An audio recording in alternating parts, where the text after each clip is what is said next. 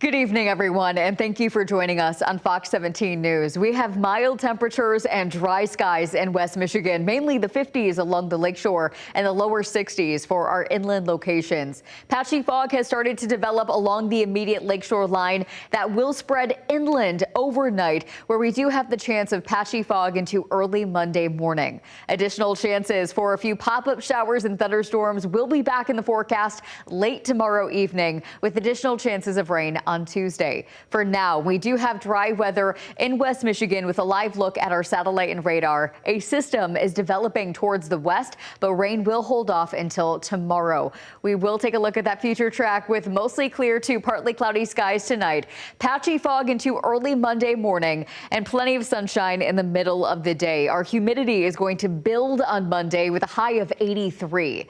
After 8 p.m., pop-up showers and thunderstorms will be possible, but you'll notice the line of rain that's crossing over Lake Michigan is going to lose its strength. So we will see a small chance for rain on Monday. Additional pop-up showers and thunderstorms will be possible on Tuesday, mainly in the afternoon after 1 p.m., bringing the best chance for rain, with additional and the better chance for widespread rain on Wednesday as a cold front will be passing.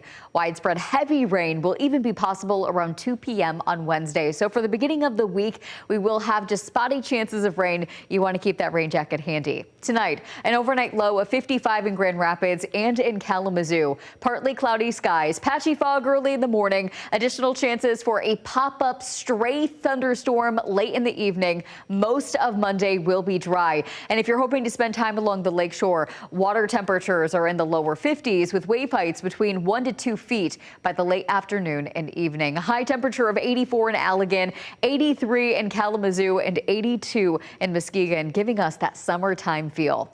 The chance of precipitation will be the highest on Wednesday as that cold front will be passing, but we could have a small chance for a stray shower on Tuesday, or rather Thursday, and into early Friday. Our future track shows that passing system that could wrap in some rain on Thursday, with additional chances of cloud cover for this upcoming Friday. The precipitation outlook between June 10th and June 16th looks to be normal in West Michigan, with cooler than average temperatures, meaning that it's likely that we could see our temperatures below the upper 70s.